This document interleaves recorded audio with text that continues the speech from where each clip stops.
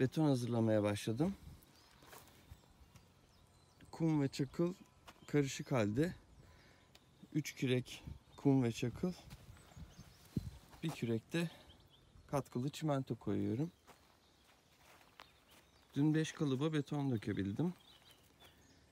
Tek başına ilerlemek gerçekten çok zor. Önce kum, çakıl ve çimentoyu karıştırmak. Sonra üzerine su ekleyip onları beraber karıştırmak. Sonra da kalıpların içine dökmek oldukça zor ve yorucu oluyor.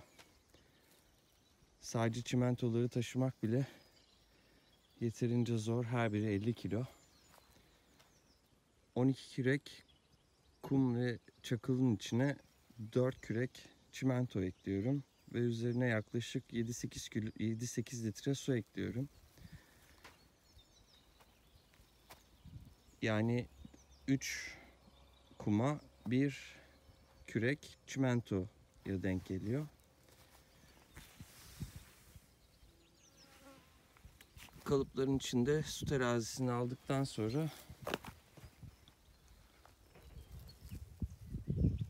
bu şekilde devam ediyorum. Dün 5 kalıba döktüm. Zaten 5 tane kalıp hazırlamıştım. İlk döktüklerim dondular. Onları söktüm. Günün sonuna doğru kalan 2 taneyi bıraktım. Bunları dökerken onlar donacaklar. Sonra onları sökeceğim. Bugün de 5 kalıp döktükten sonra geriye sadece 5 tane kalacak. Bugün yağmur geliyor.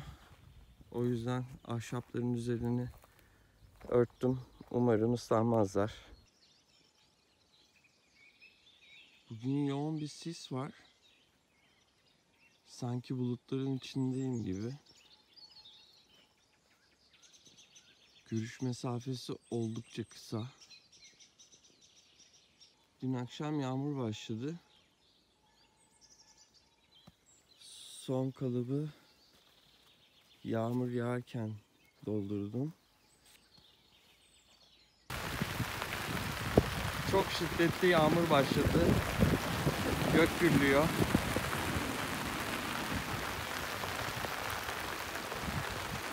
Şu an kameradan bir şey gözükmüyor fakat oldukça şiddetli bir yağmur var.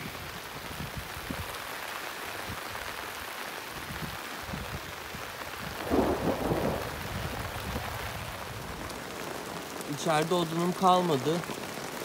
Dışarıdakilerin hepsi de ıslanmış durumda.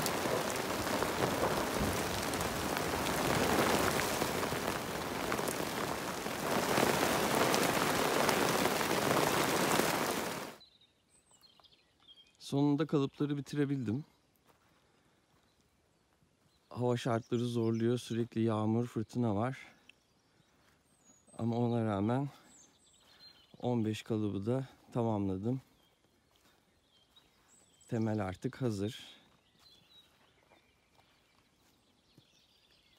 Ahşapları bağlamak için metalle bağlantılara ihtiyacım vardı. Gönen'de bulamadım istediğim büyüklükte. Hepsi çok küçüklerdi. Sağlam olmayacağını düşündüğüm için sanayiye gittim ve sanayide 3 milim ve 4 milim kalınlığında saçlar büktürerek 10 santim 10 santim L'ler ve U'lar yaptırdım. Şimdi temel direklerini delip bağlantı ekipmanlarını demire vidalayacağım. Ondan sonra da üzerine ahşaptan çıkmaya başlayacağım artık. İşin zor kısmı bitti. Hayatımda ilk defa beton hazırladım. Gerçekten çok yorucuymuş. Özellikle tek başına çalışmak oldukça yorucu. Ama sonuç gördükçe insan bir mutlu oluyor. Zor kısmı hallettim. Bundan sonrasının daha kolay olacağını düşünüyorum. Hava şartları da izin verirse ilerlemek çok daha kolay olacak.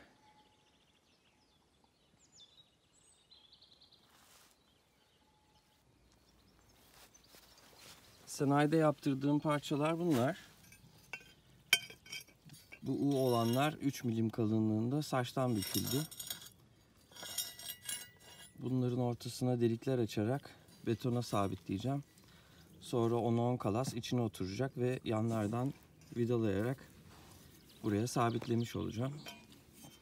Köşe bağlantılarda 90 derecelik açı alanlarında kullanmak üzere 4 milimlik saç büktürdüm. 10'a 10 boyutlarında. Bunlara da delikler deleceğim. Sonra bunlar paslanmasın ve bozulmasın diye bir boya yapacağım. Elimdeki yara geçmedi. Demirleri çakarken aynı yere çekiçle 3-4 kere vurdum. Az kaldı ama iyileşmek üzere. Bir saniye oğlum.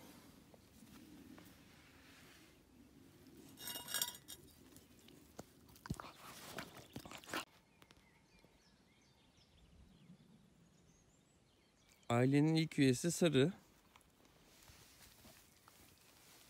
1 yaşında.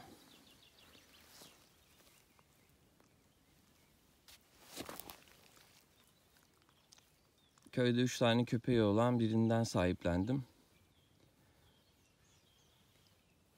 2-3 gün bağlamamı söylediler ama sadece bir gece bağlı tutabildim çünkü çok mutsuz oluyordu.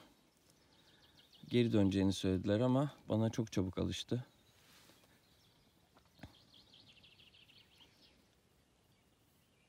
İyi bir arkadaş. Umarım uzun yıllar birlikte güzel bir birlikteliğimiz olur.